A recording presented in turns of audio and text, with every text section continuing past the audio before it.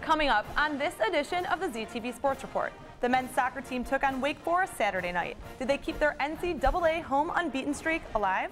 The UA football team welcomed in the Central Michigan Chippewas this weekend. Could they pull off their second win of the season? And basketball season is rapidly approaching. What's the buzz on this year's men and women's teams? All that and more coming up on the ZTV Sports Report.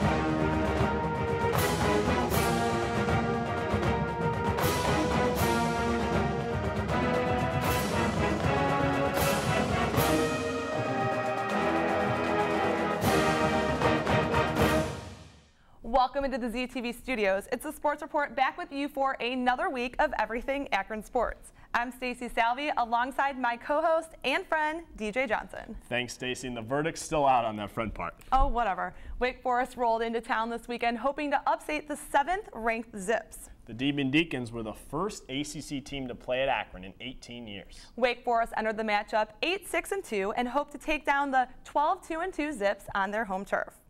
Akron comes in this one with a big advantage over the Demon Deacons, but they have played some of the nation's top teams. Saturday was also senior night for Luke Holmes as well as Michael Baligan and Matt DeGillis.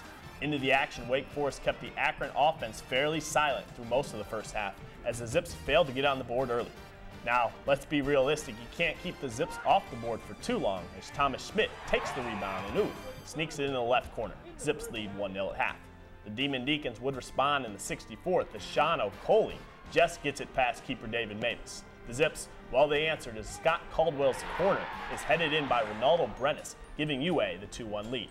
Wake would respond 11 minutes later in the 86th as Sam Fink rainbows it over Mavis to knot it up at 2. Now the game would go into overtime, golden goal rule in effect, but neither team could find the back of the net, ending in a 2-2 tie. Before hosting the MAC tournament November 11th through the 13th, the men's team will wrap up their regular season with a home game against Michigan State. But first, let's check in with the head coach, Caleb Porter, for his thoughts on the Wake Forest game. Well, I'm proud of our performance tonight. I thought we deserved better. I thought we did enough to win the game. I thought we were, they were a very good team. I thought they fought hard as well, and that was a NCAA tournament type soccer game, and we knew going into it that this would be a measuring stick for us. It'd be great preparation going into the postseason. Wake Forest is a very good team, very well coached.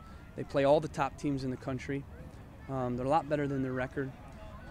Their losses this year have been against some of the best teams in the country, and we knew it would be a difficult game. But I thought our guys rose to the challenge. I thought they did everything I asked them to do. They followed the game plan. I thought they fought hard, and I thought we scored 2 great goals. The only disappointing part was I thought we gave up a couple soft goals. Remember to check out our Twitter page and give us your thoughts on the Zip season so far. Now we're going to toss it over to Dee and David, who give us the top 10 college coaches poll rankings. Thanks, guys, and welcome, ladies and gentlemen, to another exciting edition of Zips Update here on the ZTV Sports Report. I am D. Harris alongside my co-pilot, David Coy. Man, are you ready to get started? D, when am I not ready? Let us start out with what we do best and give you the top 10 in the nation for men's soccer. In 10th place is Boston College, jumping 3 spots to get into the top 10, followed by 9th-ranked Indiana. We then find UCLA with a record of 12-4-1, ranked at number 8. At 14-2-2, Connecticut drops 2 spots to number 7. And finally, at number 6 is where we find our University of Akron Zips, who move up 1 spot with a record of 12-2-3. Pretty interesting so far in the rankings. I am sad to see our Akron Zips are no longer in the top 5, however. You got that right, buddy, but I think I'll take it from here. South Florida and Maryland sit at the 5 and 4 spots, holding a 13-2-2 record and a 12-2-2 record, respectively. Coming in at number 3 is North Carolina's Tar Heels, and they move up 1 spot with a 13-2-2 record, followed by Creighton, who is now 15-2-0 on the year. New Mexico takes the #1 spot for the first time this year with a record of 15-0-2. Well, with all the changes in the standings, I'm excited to see how things are going to be looking for the next week, especially for our University of Akron Zips. I'm with you on that one. There are definitely some interesting shifts this week. The University of Akron Zips won their regular season MAC championship, and once again, they'll be the first seed in this year's MAC tournament. Also, this week is a first because for the first time in 3 weeks, an Akron player has not been named MAC Player of the Week. Instead, Hartwick's Greg Mather was earned the honors, and congratulations to him, but I hope I don't seem too biased when I say I hope to see another Akron player earn this honor.